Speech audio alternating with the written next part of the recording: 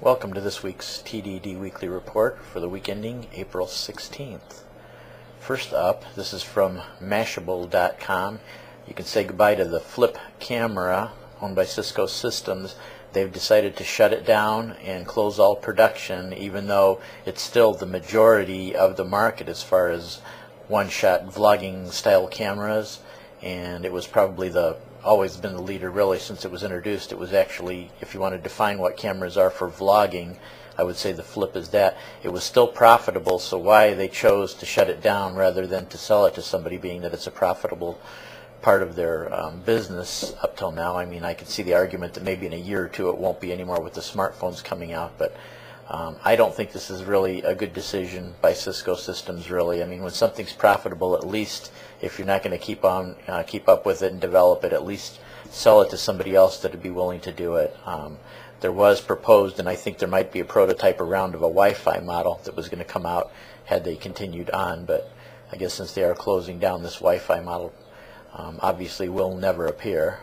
Probably something like to where you could just push a button and then upload your video right after you made it through the Wi-Fi to YouTube and various other sites. For those fans of Buell motorcycles that Harley closed down, I guess Eric Buell has raised it out of the ashes. There are going to be models coming out. This is going to be limited editions. This is from CycleWorld.com. This was announced back in February. I haven't had time to get around to it, but I got around to it now. The first editions that are going to be available to the public are going to be rather expensive because they're going to be in limited numbers, so it's going to be around 40 grand. But Eric Buell himself promises that in the future there will be affordable models, and I guess they're looking to open up Buell dealerships in various areas. Here's a picture of the bike that they're working on right now. Don't know exactly when it's available or when it's going to be available, but the entire article, I'll put a link to that like I do of all the articles in the bottom comments section. This is from BBC News and sent to me by my correspondent Harry T. The Post Office issued a stamp with a picture of the Statue of Liberty on it, but just one kind of strange thing about it is it's not the Statue of Liberty from New York Harbor in New York State. It's the Statue of Liberty, a picture of the Statue of Liberty, at least the head part, that's in that's in front of the casino New York in Las Vegas.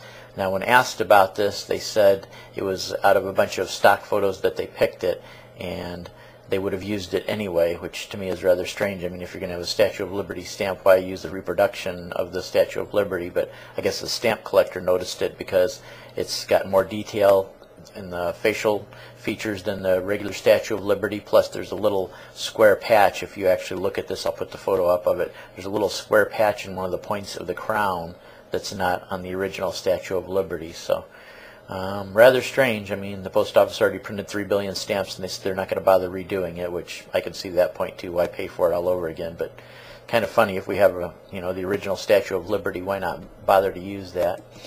And last up, this was sent to me by my friend Sarah, the Stargate Guru. Thank you very much, Sarah, for sending this link. The Hobbit Part 1 trailer. Peter Jackson actually gives you a little over 10 minutes of behind the scenes and some of the new sets they've built. They've reproduced some of the sets from The Lord of the Rings. It was absolutely perfect the way they did it. You get to meet some of the actors, see just so much behind the scenes stuff, and he promises that he's going to continue to do it. A version of this was up on YouTube for less than a day and then pulled down for copyright, which makes no sense because there's links and embed codes that they freely let you use. There's a Facebook button, so obviously they want you to share it. But this is from moviepilot.de. If you look at the page, it's mostly in German, but the video itself plays in English.